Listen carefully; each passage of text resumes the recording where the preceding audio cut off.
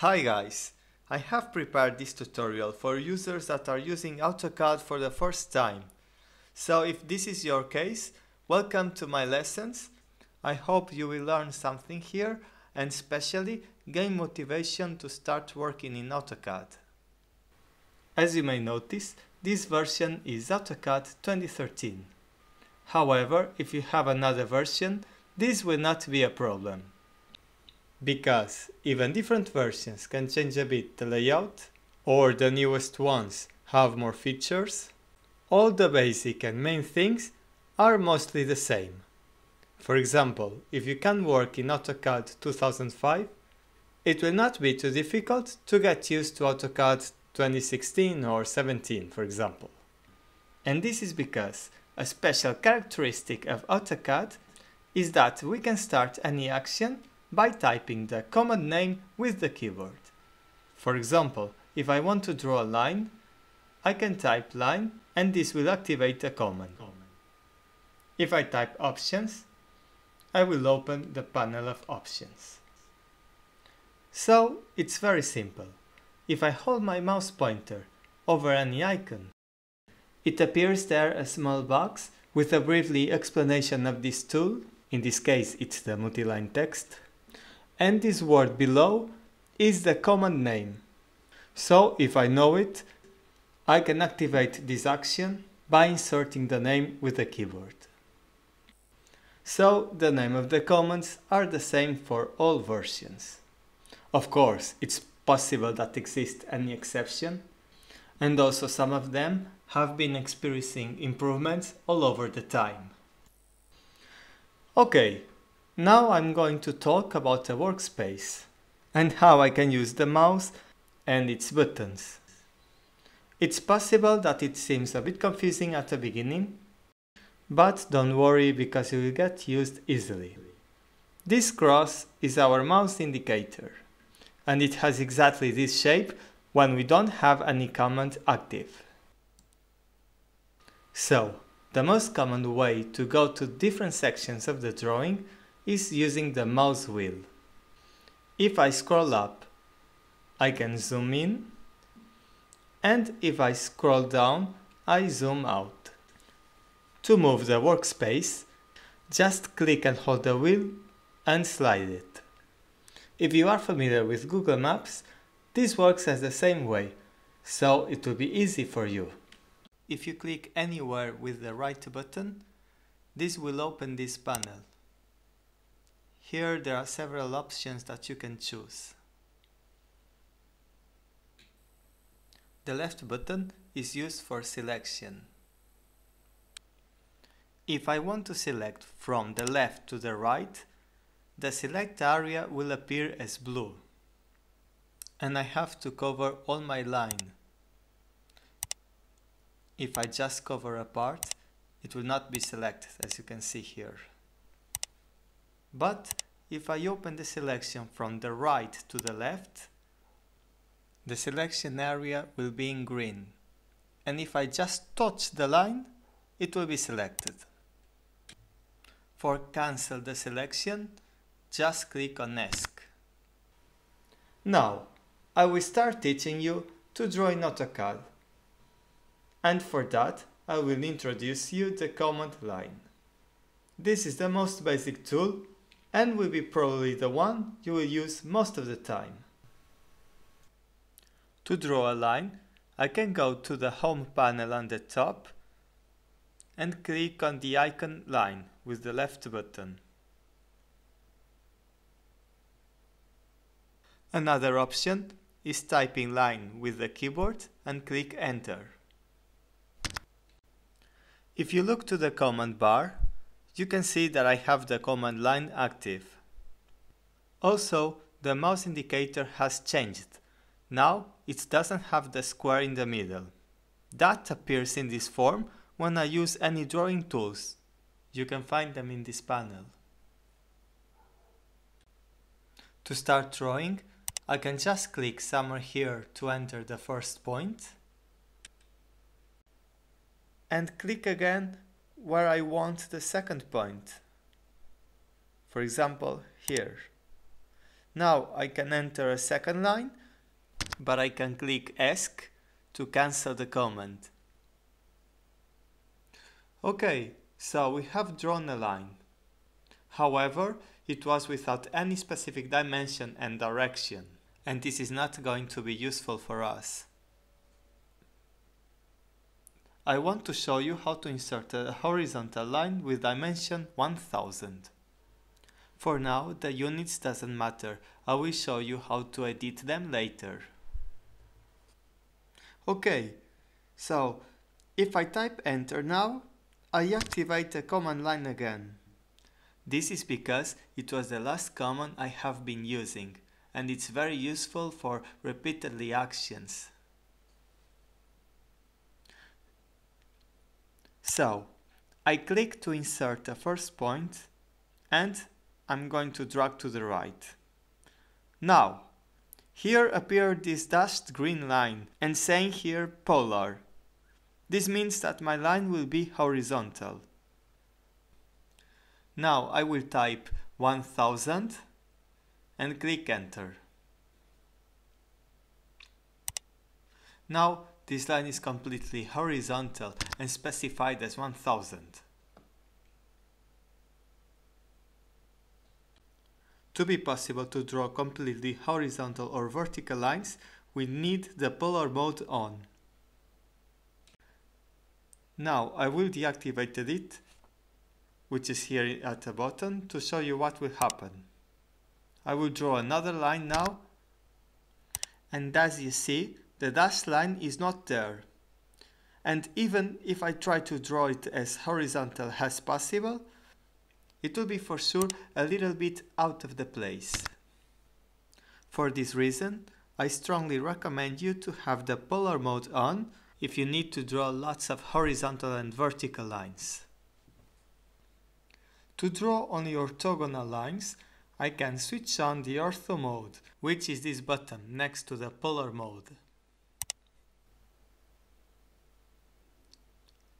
Drawing a line again. So I click for my first point, and the cursor only lets me to draw a vertical or a horizontal line. So I will type now 100, now 200, and I will continue drawing.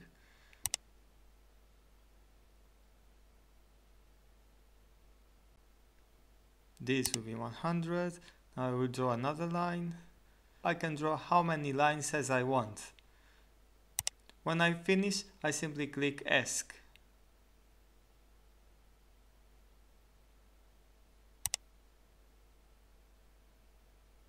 This last one, I have to make it 100 to match the line below.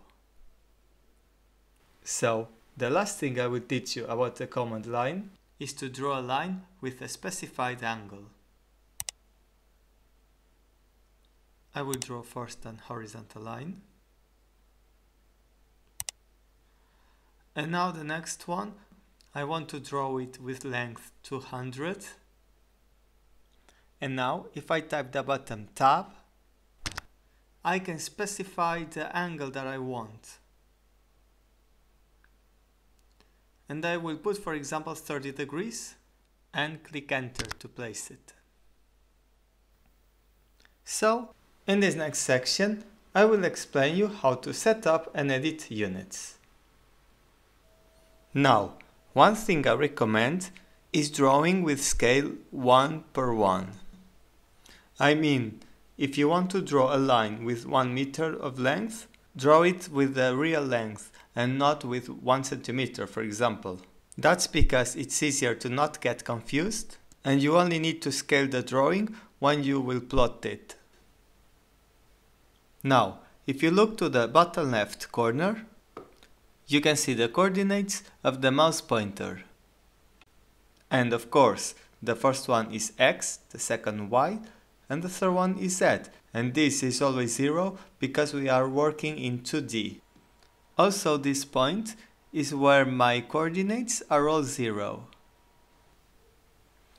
Now, I am going to set up my units. I will type units and press enter. to open this panel. Here where it says length, I can choose the type that I want. In my case I use decimal units, but I know in some countries it's common to use the architectural or engineering units. In the precision, you have all these options to choose. And in this side, you can choose the type of angle units. I will choose decimal degrees. Now in the insertion scale, we will choose the units that we want. If you use standard units, but those are just used for conversion when we want to insert a block or an external image.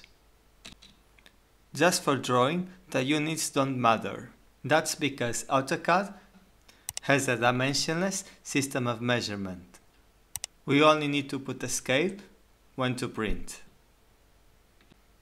Now I want to show you a common issue, especially when we are using millimeters, is that we notice that our workspace is not very wide. But this is simple to solve. If I draw a very large line, like for example 100,000 millimeters, of course it will not fit in the drawing, but I'm going to type Z for zoom, I press enter, and now I type A for all, and as you see my workspace is much larger now. In this part I will show you a very basic tool that will help us to draw with precision. It's the object snap. In the screen you can see these lines that you may know how to draw if you have followed these tutorials from the beginning. So I'm going to activate the command line, and if I drag the pointer through the lines, you can see these green symbols appearing there. These points are from the object snap and they help me to draw with precision. For example, this square indicates an endpoint of one of the lines. If I click here, the start point of the new line will be precisely from the corner. Now, I will show you what happens when I have the object snap off. So I will try to draw a line from this corner.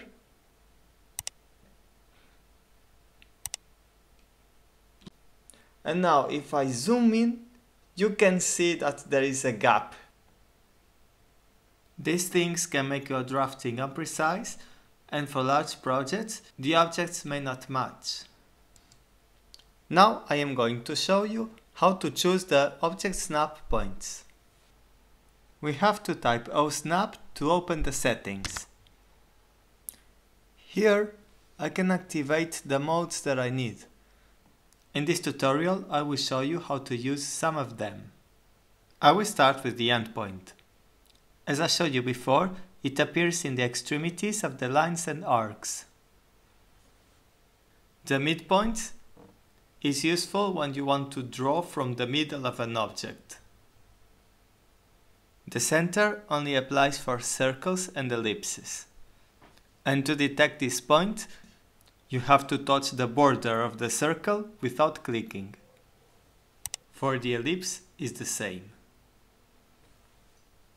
The intersection is obviously when you want to detect the point of intersection of two lines. The extension appears, for example, when you click on an endpoint and you drag the pointer in the same direction of your line. Now the perpendicular. This is a little bit tricky. I'm going to draw a line from here, and now I have to touch the line that I want to assume as my reference. I drag the mouse to find the perpendicular line. So here it is, I can just type the length to draw it. Now I want to draw a line from the same point to the perpendicular intersection of this line I highlight here. When I drag the new line towards the line I highlighted, I find this sign that indicates the perpendicular point of my future intersection. I click there and I have my new line orthogonal with this another. Parallel mode. If you want to draw a parallel line, just click here, for example, drag the mouse over the line I want to make it parallel to detect it.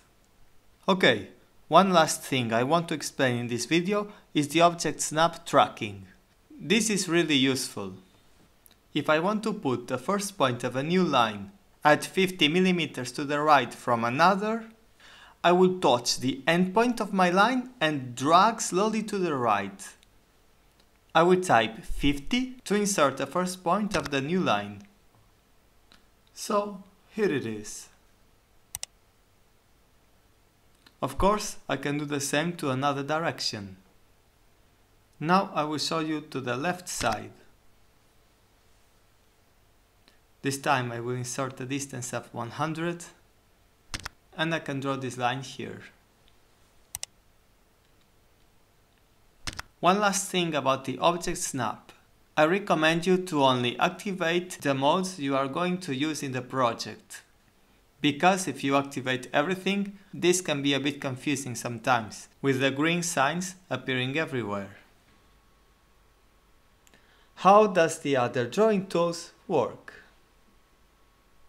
If you go to the drawing section on the top, you can find there a lot of commands, and there are some more if you click here. As this is a tutorial for beginners, I will only show you how to use some of them. Polylines, rectangles, circles and arcs. I think these are the most used and enough for beginners in AutoCAD. Now, I will show you how to use the command Polyline. A polyline is basically a group of lines all connected to each other. Okay, so to draw a polyline, we can click in this button. Or we can also type with the keyboard Polyline or simply PL and click enter. As you can see, this is the same process of drawing lines. I'm drawing as much lines as I need, and when I finish I can click ESC, or if I want to join with the first point of the polyline, I can click CL, that means close.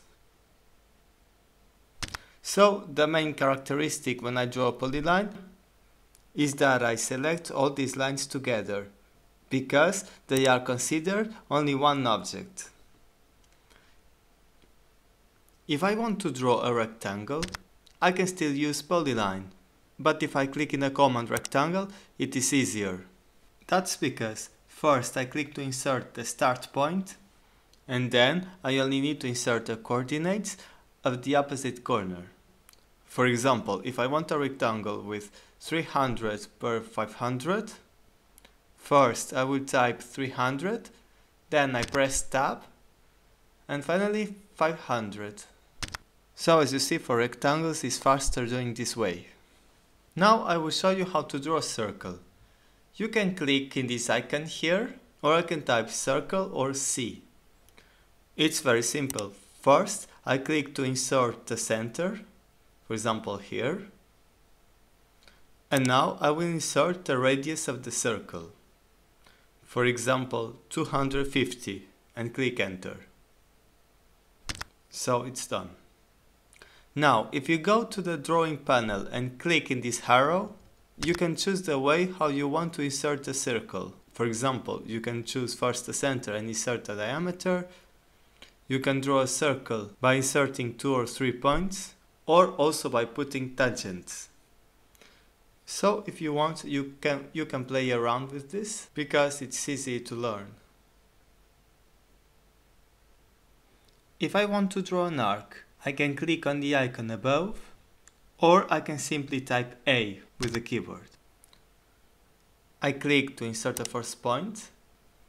Now I will put the second point, and now the third point.